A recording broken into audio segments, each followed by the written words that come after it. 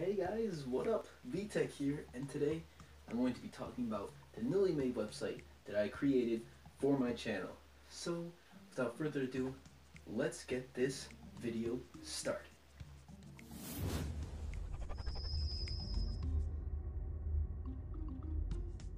First things first, the channel is down in the description below, and it's basically a simple website to let you guys know when I update my videos and updates on news in the tech world. And if you guys want to follow me on my social websites, it's also down in the description. And I'll probably be more often on my YouTube channel than on the website, but I will be trying to update that regularly, and if I don't, I do apologize from the beginning.